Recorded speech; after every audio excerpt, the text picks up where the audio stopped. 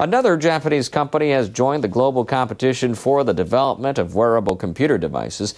People can use the latest product as regular eyeglasses and also to watch movies and video clips. Seiko Epson and its affiliate Epson Sales demonstrated the new device on Tuesday. It weighs about 90 grams. It receives video images wirelessly from DVD players and other equipment and projects them on two small screens wedged between the two lenses. The device also takes pictures with a small lens fitted on the frame.